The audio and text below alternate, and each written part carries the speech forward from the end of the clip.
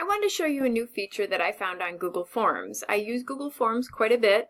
As an educator, you would definitely want to use it to assess your students. They can be short, they can be longer, a lot of different options.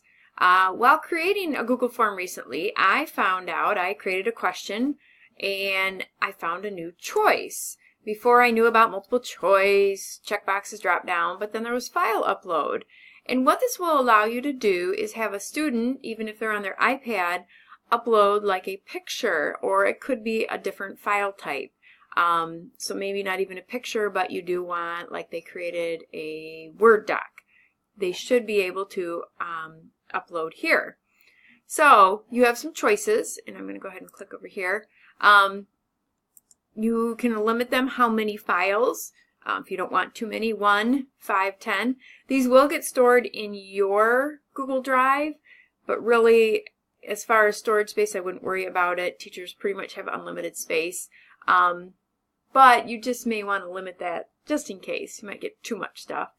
And then also size-wise, and I was doing pictures, and 10 was fine.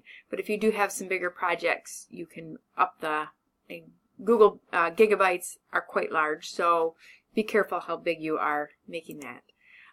But basically, then you go ahead and you send out, you get the link that you can share with people. People take your Google form, and then I'm going to show you responses.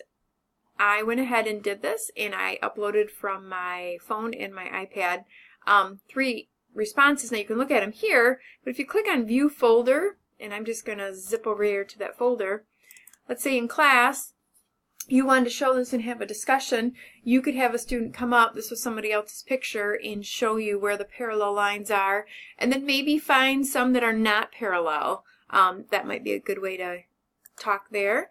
Maybe on this one again, we have parallel lines. We can also bring in the idea of perpendicular, the different choice there. And then the last one, can they find parallel lines? So this can be a fun way kind of for your students to bring parallel lines into the real world. Hopefully this will save you a little time assessing and make it fun for the kids too.